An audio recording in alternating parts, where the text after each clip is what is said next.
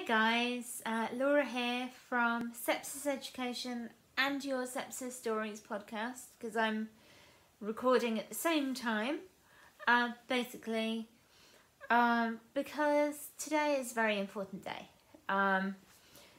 Today is World Mental Health Day, and the reason why I'm coming on today to talk to you is about the mental health aspect that goes with post-sepsis syndrome.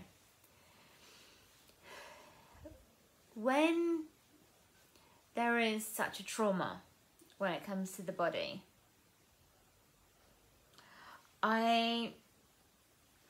it's only normal that there's going to be mental health stuff that goes with it. And for me, after I had sepsis, it was actually one of the most difficult things to come to terms with, because I got out of hospital and it was like, yeah, okay, I'm out, that's good, yay. And then things started to go weird. Like, when I think it was when I started to get the nightmares that it really started to affect me, because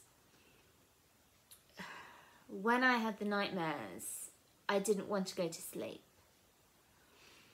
The funny one was the fact a lot of people do talk about insomnia as being a physical aspect of PSS.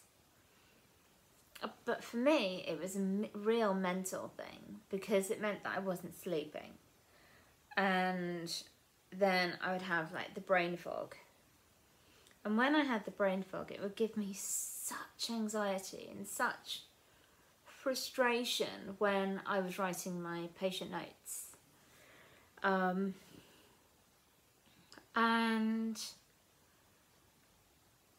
the amount of times that I would just burst out crying for no reason whatsoever, and I have no idea why. Even to this day. Like, earlier on today, I was just literally sitting down and all of a sudden just started crying. And it's like 2.5 years, well, more than 2.5 years since I had sepsis. And like, I know at the moment I've had a bit of a tough week. Don't ask, it's all a load of different things that just kind of add up and add up and add up and add up. And so I just feel that at the moment I just feel like I'm on one of those scales that you have when you're younger, and like when you're learning how to like weigh stuff, and then it's like 10 grams, then 10 grams, then 10 grams, and everything's just getting heavier. And so that's kind of what I've been feeling this week. But I wanted to actually say that this is normal. And if ever you are having anxiety, please contact the GP.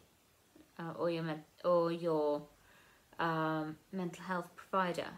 I know with the NHS you can actually go on to self-refer for CBT. It works for some people, it doesn't work for others, but it's worth a try. But then it's always really important to speak to your health provider anyway, because if need be they can give you medication. And for me last year I really did need that. When I was having the massive panic attacks last year, and even earlier on this year, I had my last one on Friday. The fact that I would never know when they were coming, and that's the scary thing. And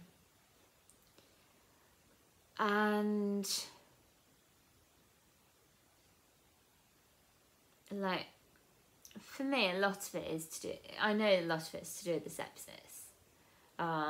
Like flashbacks back into A&E and into recovery, and then into the ward afterwards. But then I've been triggered this week by different things, like medical things, not me personally, but by other people, and it has affected me more than I thought it would.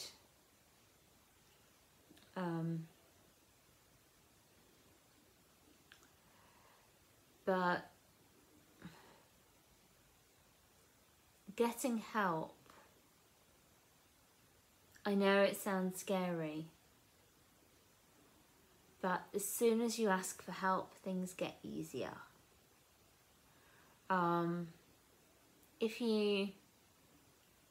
Even if it's not going to the doctors, but speaking to a friend, it is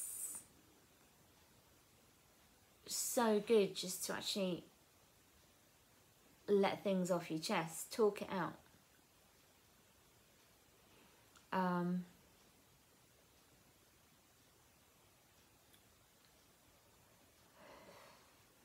I know that for me, one person that two people that I've been talking to are Ryan and his mum.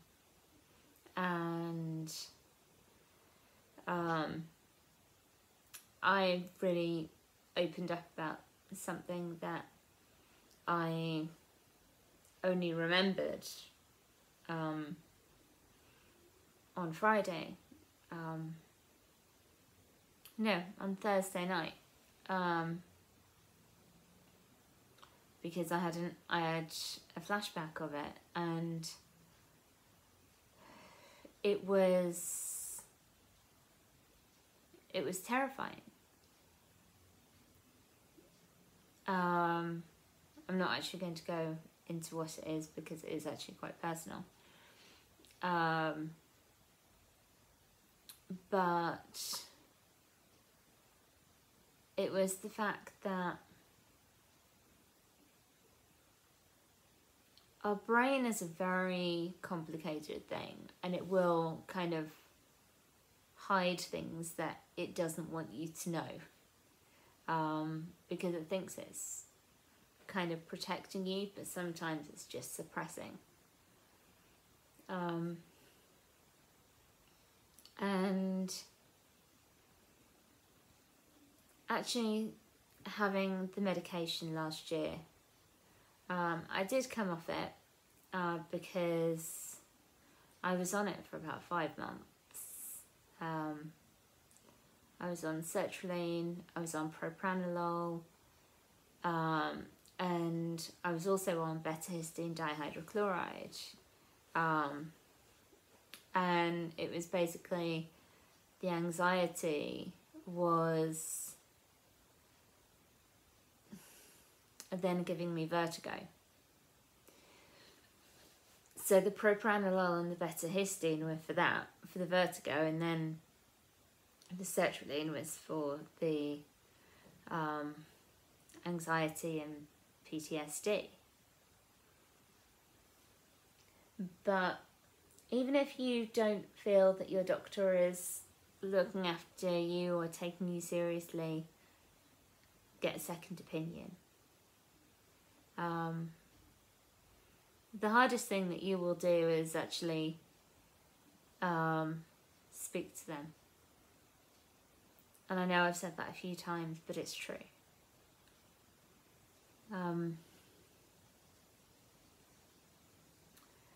Luckily, I've got an extremely amazing support network. And Ryan has just been incredible. But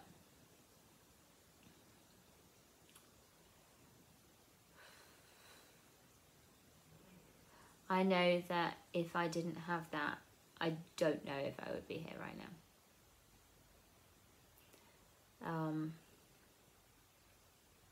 There's always going to be ups and downs. Always. Doesn't matter.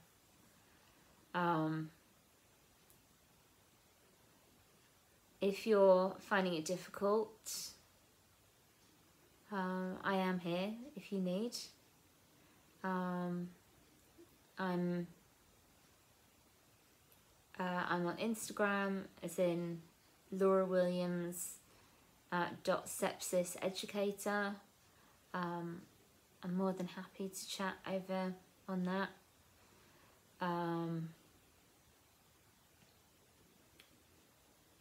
So yeah, just take it easy, stay safe and stay well. Alright, take care guys. Bye.